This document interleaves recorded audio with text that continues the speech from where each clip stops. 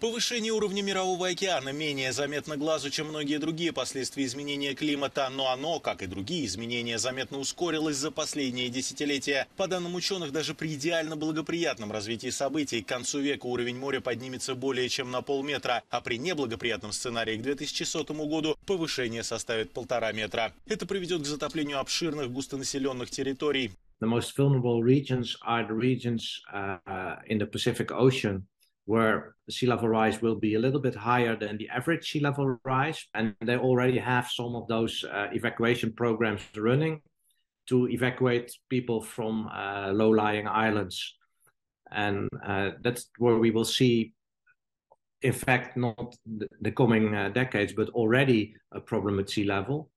And in Europe, we have currently not that big problems. There are many places where we can raise dikes.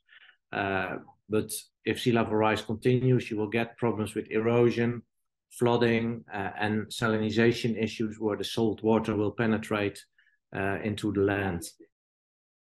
Это грозит не только потерей территории и экономического потенциала. Колоссальная миграция людей, чьи дома окажутся на морском дне, грозит риском новых конфликтов, причиной которых будет возросшая бедность, меньшее количество ресурсов и этноконфессиональные трения. There is not a unique solution which solves everything. This depends very much on the local conditions and whether you can afford to build dikes, for instance, because that's a pretty expensive solution. There are also nature-based solutions in some regions which are possible to protect the country, like having more mangroves, for instance.